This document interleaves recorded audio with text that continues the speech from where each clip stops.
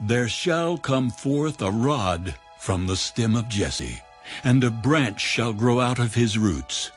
The Spirit of the Lord shall rest upon him, the Spirit of wisdom and understanding, the Spirit of counsel and might, the Spirit of knowledge and of the fear of the Lord.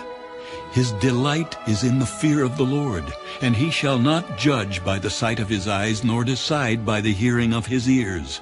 But with righteousness he shall judge the poor, and decide with equity for the meek of the earth.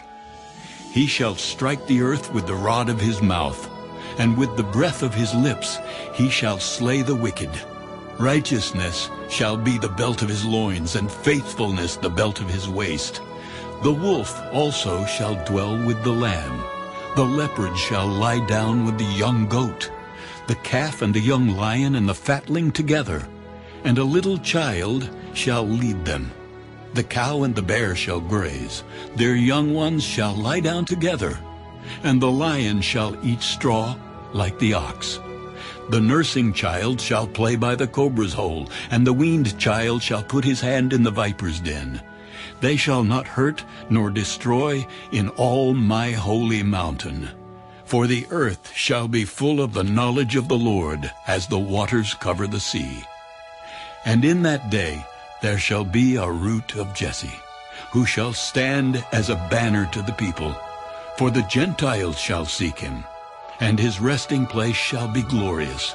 It shall come to pass in that day that the Lord shall set his hand again the second time, to recover the remnant of his people who are left from Assyria and Egypt, from Pathros and Cush, from Elam and Shinar, from Hamath and the islands of the sea. He will set up a banner for the nations, and will assemble the outcasts of Israel, and gather together the dispersed of Judah from the four corners of the earth. Also the envy of Ephraim shall depart, and the adversaries of Judah shall be cut off. Ephraim shall not envy Judah, and Judah shall not harass Ephraim. But they shall fly down upon the shoulder of the Philistines toward the west. Together they shall plunder the people of the east. They shall lay their hand on Edom and Moab, and the people of Ammon shall obey them. The Lord will utterly destroy the tongue of the sea of Egypt. With his mighty wind he will shake his fist over the river, and strike it in the seven streams, and make men cross over dry shod. There will be a highway for the remnant of his people, who will be left from Assyria, as it was for Israel in the day that he came up from the land of Egypt. And in that day you will say, O Lord, I will praise you. Though you were angry with me, your anger is turned away, and you comfort me. Behold, God is my salvation. I will trust and not be afraid. For Yah, the Lord, is my strength and song.